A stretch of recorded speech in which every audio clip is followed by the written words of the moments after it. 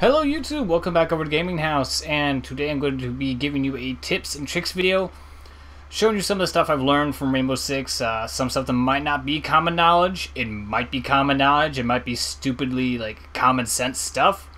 Some people might not know it though, so hopefully this video will help out some of you out there that are playing Rainbow Six Siege. And if it does, feel free to drop a like. Check out some more videos on Rainbow Six Siege and all that, and please enjoy what I have to share for you. First up, we're going to go ahead and talk about Kapkan, and then we're going to talk about some shotgun usage, as well as a little bit about the nitro cells. Now, for those who don't know from Kapkan, his special ability is using booby traps. And booby traps, pretty noticeable. If you, for whatever reason, can't see the huge laser that comes from them, look for this big-ass drill bit that always sticks out on the other side of a wall. It's pretty noticeable if you start learning to look for it. Now, another tidbit to help, say, hide the laser is when barricades get broken, they release pieces, so you can either do this yourself or hopefully the attackers could do it for you. Is when you can put a barricade, remove it, and I got lucky here and it kind of dropped. You can see it kind of hides the laser a little bit, so anyone's not paying attention, they might walk into it. After they, say, destroy a barricade, not via breaching charges. Breaching charges will just destroy the entry denial device. Now, let's go ahead and talk about shotguns real quick. Besides shotguns being generally good at close range, they're also good for making holes in the wall for either you to use or for your teammates, like as we're going to demonstrate here. See, now we got ourselves a nice little hole to kind of watch this stairway right here. They're pretty good at that if you want to work with your team to that. As you can see here with this pistol, not very good with it. You know, you could always use it to kind of make holes with any other guns that aren't shotguns, or sit there and melee holes. I actually made a decently sized hole there. I was impressed with myself. But if you're looking for a go-to on making holes in walls, to either kind of be dirty. This is a very dirty tactic to make holes at like prone level to like look down hallways. Some really cheap ass shit that I don't like, but since everyone else uses it, might as well fucking do it too. And it's dirty, and if I see you do it, I'll hate you in party chat. Now nitro cells you can kind of serve, save them and use them as a grenade, or say you need to get below this level here. For whatever reason, you can also use them to blow holes in either walls or in these right here and go ahead and make yourself some little holes. I'd recommend definitely holding on to nitro cells. Don't try to use them as booby traps unless you know a team's not going to pay attention to it, which is very, very iffy if they will. Pay attention to it or not pay attention to it. It'll work if you save them though. Next up, let's cover some attacking tips. We're bringing Sledge with us to also cover a little bit about Sledge. Now, some drone tips. You have the ability to jump, in case you don't know. With jumping, though, it does have a cooldown timer. If you try doing jumps in succession, as you can see, it has a little cooldown. Try to look out for these little narrow pathways. Those are meant for the drones to go through. Little secret paths that'll sometimes go around things, maybe air ducts and other things. Now, with drones, they can fit underneath things. Not that, but over here they can. And it's great if you could try and get your drone not spotted and they're not hunting it down to get into these locations, and possibly not use the Y button to spot the enemies. Just keep the drone here alive, and you can actually use it if you're communicating with your team to call out enemy positions. And try not to use the spotting unless you like really need to, because then that alerts the team to like, hey, I'm being spotted. There's a drone here somewhere. Also, with attacking, start learning where cameras are outside. They don't change as of right now. They always spawn in the same places, so I'm a dumbass and I didn't find one out here, but I know there's one out here somewhere. You can sit there and destroy them, and then it'll help keep the defenders from knowing your location outside. Now with Sledge, he's got this kick-ass hammer. It's got like a long longevity for it. I missed here a few times trying to make a point. If you don't get a direct hit with the hammer, it'll only take off a layer of the wall. It's kind of embarrassing, almost as embarrassing as missing twice trying to hit a wall. Right here I get it though. As you can see, if you don't get a full swing, you just take off a layer of the wall. It's important in noting when you're hitting with sledge, you're kind of vulnerable there when transitioning back to your gun. The enemy can then shoot you, so it's important to start learning how to time your hit and back away after you hit the wall.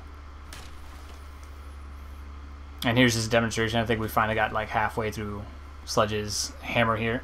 Another tip about attacking is you make noise when you're in the standing position. So if you go crouch, you make a lot less noise, and of course a lot less noise also when you're prone. Another tip about stairwells is to kind of definitely take it slow upstairs. Start aiming. You can start looking underneath what would be barricaded areas. And a helpful, say you're on the attacking team, a helpful mid-strat is after you've, say, cleared out some jammers and everything, don't forget you have another drone in your inventory after the preparation phase. If they destroyed all the drones, and after you clear out maybe some of the materials and eliminate some of the enemies, you can deploy drones again to start going out and reconning the area. Like if you get into the building, set up a little safety circle with your team and deploy a drone out there to start locating the enemy team and the objective if you haven't done that yet. Or at least if you have a good idea, locating the enemy is going to be like crucial. Right here we got our girl IQ. IQ has the ability of this scanner that detects both cameras, explosive devices, and various other things that the enemy might have that's deployable. But another hidden thing about this is that it can locate the bombs and also the secure area canisters in the other two game modes. And usually you'll hear her call it out. Right here we've obviously detected something. It's a little odd because there's nothing, usually just sitting in the middle of the room and boom, it's a bomb. So for whatever reason you haven't found the bomb, either they destroyed them all, jammers got them, or it's just way too big of an area, such as like Cafe Russia or the airplane sometimes. Or not the airplane, but there's another one that's pretty big. Bank's pretty big. Right here's a camera also, we destroyed that. So she's useful in that aspect. It's very situational, of course, but it's there. Next up, we're going to bring our buddy Mute, talk about him a little bit, also talk about some Defender kind of do's and don'ts, tips, you know, like the video says. So now with Mute, he's got these jammers that, of course, have stopped drones, can stop breaching charges, but we'll get right into it now. Your first job as Mute, starting off the round, should be this. You should be going out immediately and placing these jammers in areas that you know drones are going to come through. And this is a perfect example. If you're on like an upper floor, place them all at the stairwells. Stop the drones from locating your team, figuring out where all your little fancy gadgets are set up. Stop them from doing that. Then go ahead and start reinforcing stuff. Now, another fun thing about this, as I mentioned, it'll stop breaching charges. Another thing you can try and do is positioning it to cover two walls. If you get it kind of positioned good enough, it'll stop charges on both of those walls right there. A careful thing to do with the jammers, though, is you want to set them down after they have been reinforced. As we're going to demonstrate here, if you place down a jammer that's kind of within close vicinity of the wall, and then someone or yourself puts it reinforced, it's going to crush it and destroy it, and now you're out of jammer. Now, with something, say, holding positions and strategizing with something like hostage, you kind of want to be near the hostage. If the enemy team gets hostage and runs away, they're practically going to win. So you want to be in this general vicinity of the hostage. And whoever kills the hostage loses. If they down the hostage and the hostage bleeds out, the team that downed the hostage is going to lose. So maybe you want to do something dirty, like you use the hostage as a human shield. And another thing with defenders is, as I've been hinting at, is in being within the general vicinity of the objective. Sure, maybe you want to go out into the shower area here, cover that area, maybe shoot a hole in the wall, cover the lobby. But in general, depending on the game mode, you want to be near the objective, either all in the same room or so, like maybe hostage, or you want to spread out sometimes. I recommend staying on the same floor as the hostage. I'm not saying that like crazy strats of guys running off and doing random shit hasn't worked, but that's inconsistent. If you're running around doing willy-nilly away from your team, you may cost your team the game because you're not there to defend it, or like hostage will just get away. Also, being in the same room is also a bad strategy depending on the game mode. Say bomb defusal or secure area. You're all in the same room, fuse could just detonate a cluster charge and might end up killing you all. So you want to space out. Maybe not all be in the same room, but be in the same vicinity. Something crazy like going to the basement may work, may not work. Sitting on the stairwell, it's definitely worked. It's something I've done. But with defense, strategize. More than likely try to stay on the same floor. Be within distance of the objective, so if something goes wrong, you can be there.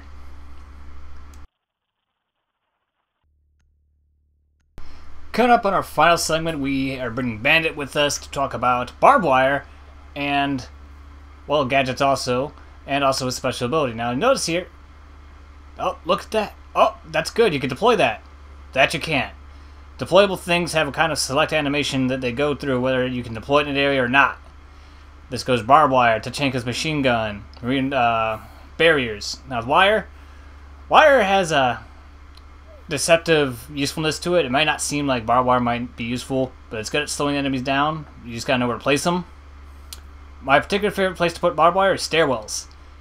Stairwells, you can definitely slow people down, and it works, say, if you're in hiding somewhere, say in the room over to here or right there. You can hear them coming through the barbed wire. You can maybe shoot through the wall, get them, or just at least like hear them and call them out like, hey, they're coming stairs.